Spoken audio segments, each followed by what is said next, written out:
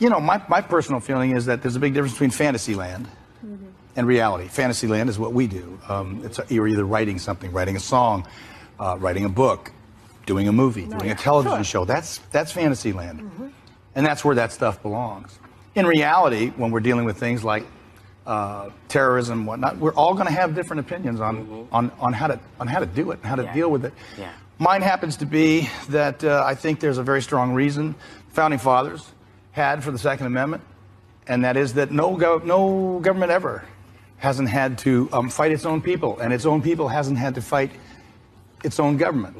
We had our Civil War.